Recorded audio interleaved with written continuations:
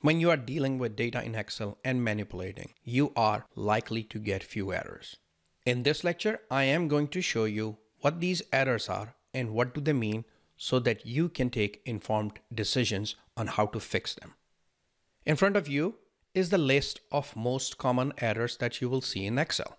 I am going to go through each of these one by one and explain what they mean. So let's take a look. Hashtag name error occurs when a cell tries to reference a cell that does not exist or calls a function or a formula that is not valid in Excel. Let's take a look at this error in an Excel worksheet. Here is an Excel file that contains some campaign data. So you have a campaign name, how much you're paying per click, that's cost per click, number of clicks, and then how many conversions and actions you're getting. This is a very common type of data in marketing analytics.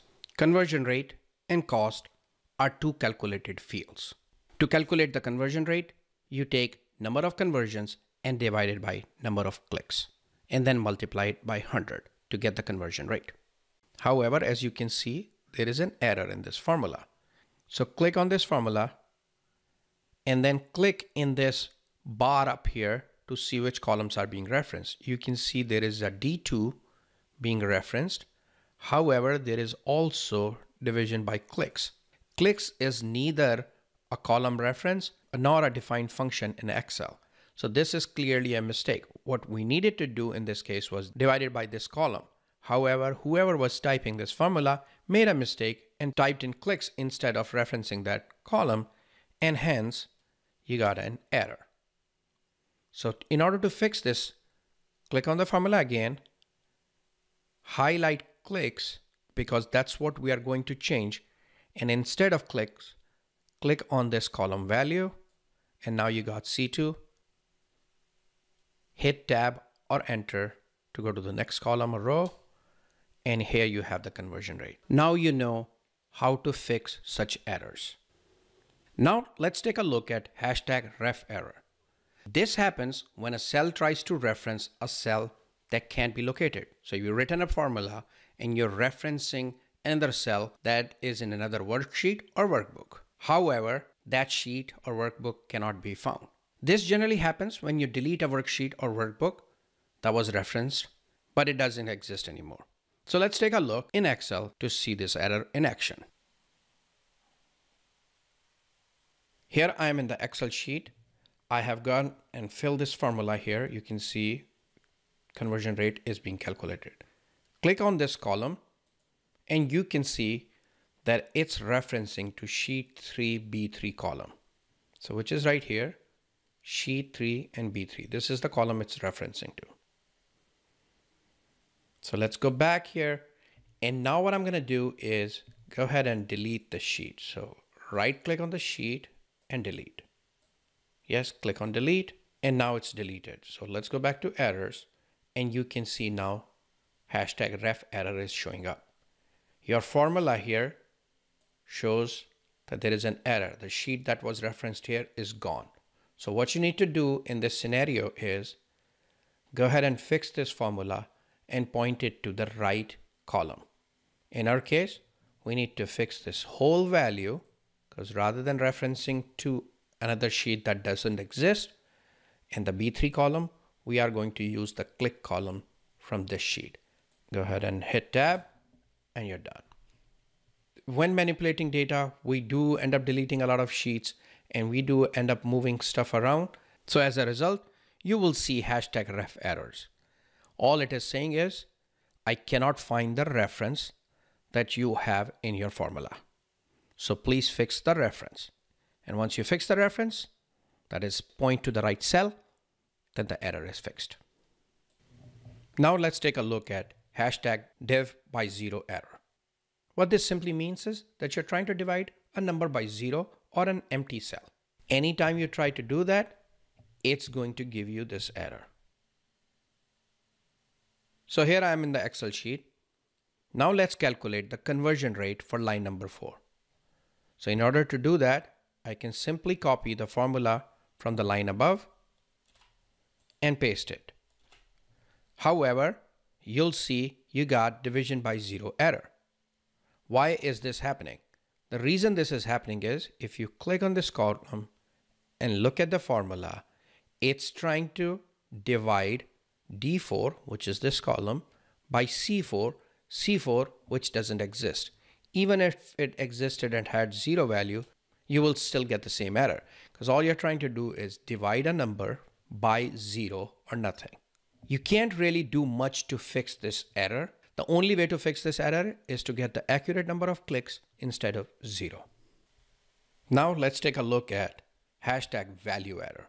This occurs when an invalid value, wrong type of value, or wrong number of values are being supplied as arguments to a function. Let's go to Excel and see this error. So here I am in the Excel again. I'm going to use the conversion rate formula again, and this time for line 5. So I'm going to copy this and paste it. There are 0 conversions and you have 109 clicks. So you got 0% conversion rate, which is fine. This is how it's supposed to work. However, a lot of times when you get the data from third party, from internal sources, rather than having 0, they might just write not applicable, sort of like NA or some other value. If this comes with NA, because there are 0 conversions, they decided to put not applicable. Go ahead and enter, and now you can see that error. Error is occurring because this formula is expecting a number type as an input. However, it got a text type, which is NA.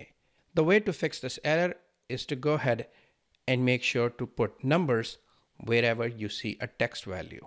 So once you fix it to 0 or even an empty string, that should take care of that error and fix your calculations. Now let's take a look at hashtag num error. This error generally happens when the calculations that you're doing in your formula evaluate to a value that's beyond Excel's capability to handle. It could either be too small a number or too large a number, but a number that is hard for Excel to handle. Trying an impossible calculation is another one where the calculation doesn't make sense. In that case, this error will be thrown. An iterative formula that fails to find an answer. So if it's going through several iterations to find an answer, but can't find it, then it'll throw this error. Let's go to Excel and I'm going to show you where you can possibly get a number error in your calculations. Here I'm in Excel. In your campaign data, there are 3 more fields added: start date, end date, and number of days. Number of days is a calculated field that calculates how many days this campaign ran. So it's a difference between start date and end date. In order to do that, I'm going to use an Excel formula called dateDiff.